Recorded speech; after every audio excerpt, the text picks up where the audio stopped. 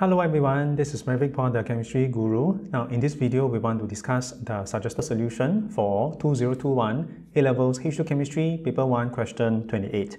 Now 28, use of the data booklet is relevant to this question. An electrolysis cell is set up with an anode made up of an alloy of 75% copper and 25% nickel by mass, and a cathode made of pure copper. So the electrolyte is 1.0 dm cube of a solution which contains 1.0 mole of nickel sulfate and 1.0 mole of copper sulfate. So a current of 0.50 ampere is passed through the cell for 1.5 hours.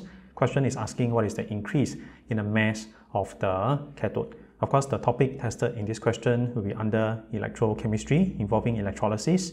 So in order for us to determine the increase in the mass of the cathode, we actually need to know which species will be discharged at the cathode. So let us talk about it part by part. Now again, we will be making use of our Faraday's equation. The ones that are applicable in this case, we have two of them. The first one is Q equals to IT, charge equal to current times time. Second one is Q equals to number of mole of electron multiplied by Faraday's constant. And the value involving Faraday's constant is inside the data booklet. So since the question tells me the current and the time involved, so first thing we do is let us try to convert it to the number of mole of electron, because once I have the number of mole of electron, the rest of the calculation will be effectively mole concept. So usually what I prefer to do is, once I'm given information involving current and time or charge, I will try to quickly determine the number of mole of electron, because once we reach mole of electron, it is involving a concept that we are very familiar with involving number of moles. Then later we can compare mole ratio and we can determine whatever species that is being discharged at whichever electrode that the question requires. So Q equals to IT, the current is 0.5 ampere, time is 1.5 hours, we convert it to seconds, multiplied by 60 minutes, multiplied by 60 seconds. So the quantity of charge involved during this process is 2700 coulomb. The next thing is we find the number of mole of electrons involved. Mole of electron will be charged over Faraday constant, 2700 over 96500. Again, the quantity of your Faraday's constant, it is inside the data booklet. So the mole of electron involved is 2.798 times 10 to the power of minus 2, which is a very small quantity. So let us try to determine the process that is taking place involving the reduction, because the question asks us to determine the increase in the mass of the cathode, which is reduction. So we actually don't really need to worry so much about the anode, because anode is an alloy involving 75% copper and 25% nickel. So maybe the original concern might be, will I have to consider the oxidation for your alloy at the anode? So the next thing we have to do is we have to decide, okay, which species undergoes oxidation? Is it copper or is it nickel? But you notice for this question, since inside the electrolyte, I already have 1 mole per dm cube of nickel sulfate, because the volume is 1 dm cube, and I also have 1 mole of your copper sulfate at 1 mole per dm cube.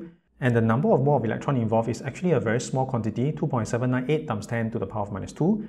So it is less than 1 mole, and therefore we don't need to be too concerned about the process at the anode.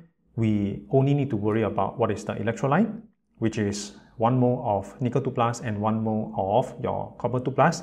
Then from there we decide which species will undergo reduction at the cathode. Because we have more than enough nickel or copper to undergo reduction, since the number of mole of electrons involved is less than 1. Right? So let us continue and determine reduction. So involving reduction, there are two species. I have copper 2 plus and I have nickel 2 plus. The E-value involving the reduction of copper 2 plus to copper and nickel 2 plus to nickel, the E-values can be found in the data booklet. The reduction potential involving my copper 2 plus to copper, it is a positive 0.34 volt. Then the reduction potential involving your nickel 2 plus to nickel metal, it is a minus 0.25 volt. Now comparing reduction, we know that we have to consider comparing E-value. The one with the more positive E-value will be more likely reduced, and therefore it will undergo reduction. So what I do is I consider copper 2 plus versus nickel 2 plus 0.34 versus negative 0.25. Obviously positive 0.34 will be more positive.